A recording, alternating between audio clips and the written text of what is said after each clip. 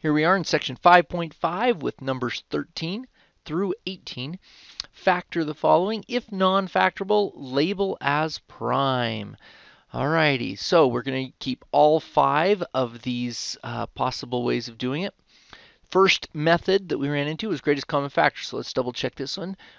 Anything, nope, that guy doesn't have an x, and that only has x's, so we definitely don't have that. So let's check how many terms we have. We have 4 terms, so we go over here to method number 2, chop that guy in half. What can we pull out of here? An x squared. We're left with x plus 3. What can we pull out of this half? And it looks like we have a negative 4 that we can pull out. And that is x plus 3. Now note when we pull out that negative sign, we are left with a positive. Hey, that's lucky because those two things right there are now the same thing. So we now have x squared minus 4 times x plus 3. Now we need to double check this factor right here, and we note that it is a difference of a square and a square. That's special case, number 5, difference of squares. So this actually becomes x plus 2, x minus 2, and then this x plus 3 sits on the side. Now it is completely factored. Number 14. Again, let's check. Number 1, let's put a star by that to remind us, always check the greatest common factor first, and there's nothing there. So we have 1, 2, 3, 4 terms, so we're here in method 2. Let's divide this up, and we can pull out an r squared there, and we get r plus 1.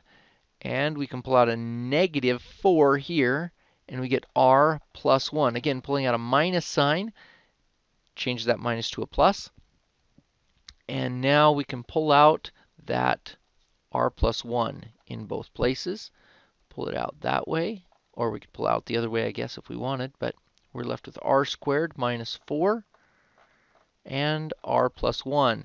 Oh, look, just like number 13, we are left with, hey, look at that. That's a difference of a square and a square, which means this will break up into r plus 2, r minus 2, and r plus 1. There we go, number 14. Number 15. Ooh, this is looking kind of, that's a lot of x's and y's there. Well, luckily we're going to start off by, oh, look at that, method number 1, pulling out the greatest common factor. Pull out an x and a y, and do we get any numbers with that? Yeah, we can pull out a 2. There we go. We are left with x squared plus 2x, yep, no y there, minus 15. And look at what we have left. This is now a trinomial with leading coefficient 1. So that is method 3. So this is a nice one. This is the quick one where we have x, and all we got to do is fill this with 2 numbers that times to negative 15. So that could be a 1 and a 15 or a 3 and a 5. And we need to make sure they add to 2. So a plus 5 and a minus 3 will do it. So a plus 5 and a minus 3 will do it. And there we go. 2xy times that manga, and we got it. All right, number 16. Ooh, this one's a big one. Look at those numbers. No, that's a good thing we're going to pull out this greatest common factor first and see if we can take this down just a bit. Looks like the greatest common factor here is going to be 4. I think a 2 goes into everything. A 4 will go into everything, definitely. But what about, I think that's all we got is a 4. So let's pull it out, and we're left with 4z cubed plus 12z squared plus 9z plus, what is that, 27, I think? I think so. Well, what's left? We have 1, 2, 3, 4 terms, so we're looking to see if we can group. So let's group these guys right here, split it in half, and see what we can pull out of the first 2. We get 4z squared. We're left with z plus 3.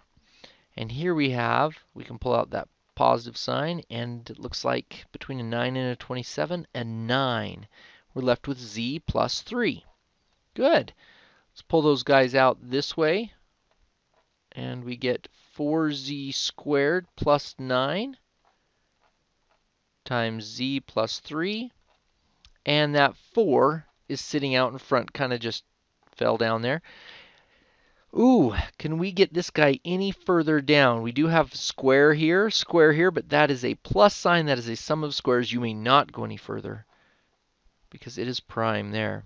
So this is the factored form. Good. Number 17. Ooh, look at that. It's in descending order. There are 4 terms, so we might end up grouping later, but don't forget to pull out that greatest common factor first. What can we pull out? It looks like a 4 and an x squared is in everything. And we're going to be left with x cubed plus 3x squared minus x plus 3. Alrighty. 4x squared, x cubed plus 3x squared minus x plus 3. That looks good to me. Okay, this has 1, 2, 3, 4. Let's see if we can group this guy. Split it in half. Pull out of here an x squared. Hey, look, we got x plus 3. Pull out of here. Ooh. Well, we'd have to make that a negative. So try a -1 and we get x minus 3. Ooh. No grouping.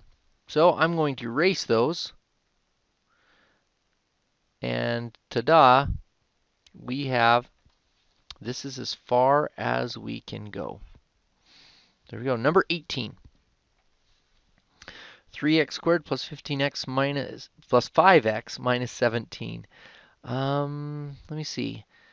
No greatest common factor, and we have 1, 2, 3 terms, and we're here in method 4 to see if that works. 3 times -17 is a -51.